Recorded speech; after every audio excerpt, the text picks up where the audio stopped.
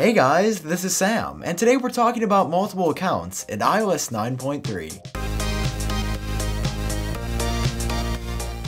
Alright, so before you guys get too excited, multiple accounts in iOS 9.3 are sort of happening, but they're also sort of not happening.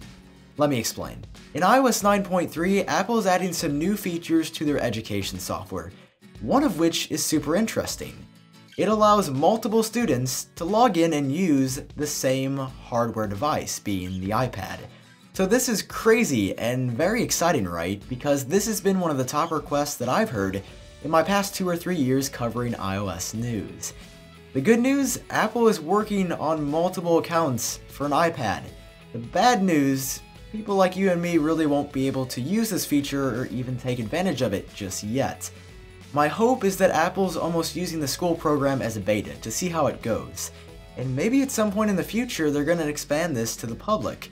This could be something in iOS 9.4, it'd be really cool if we saw an iOS 9.5 at some point, but even broader, maybe in iOS 10. This would be an awesome feature, like I said, it's one of the most requested things ever, and this is definitely a good start. It's not going to be here in 9.3, but it looks good for the future. If you enjoyed watching this video, you're more than welcome to click that like button down below. And of course, subscribe for more content on iOS 9.3. This has been Sam with iUpdateOS. I hope you guys have a great day, and I'll talk to you in the next one.